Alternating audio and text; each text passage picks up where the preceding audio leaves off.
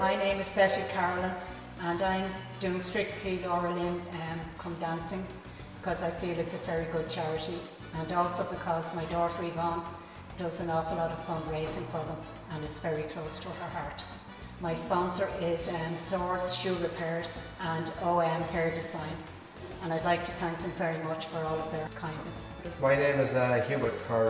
I'm doing Strictly Come Dancing for Lynn charity. I think it's a very good cause.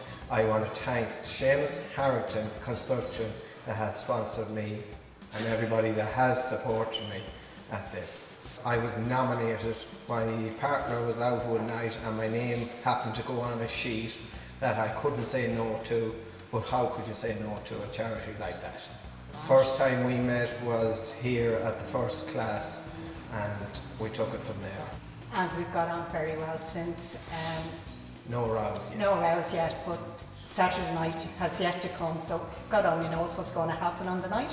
But again, it's all a very good cause and we're going to enjoy ourselves, and you can't have Fred Astaire without Ginger Rogers, so here you go.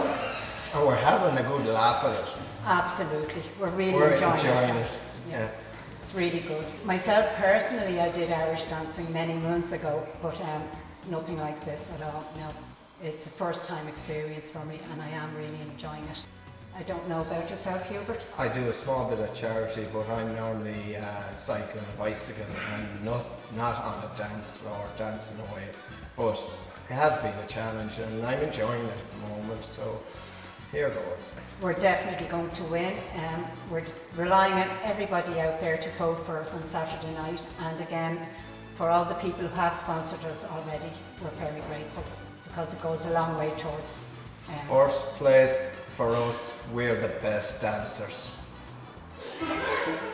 Second that.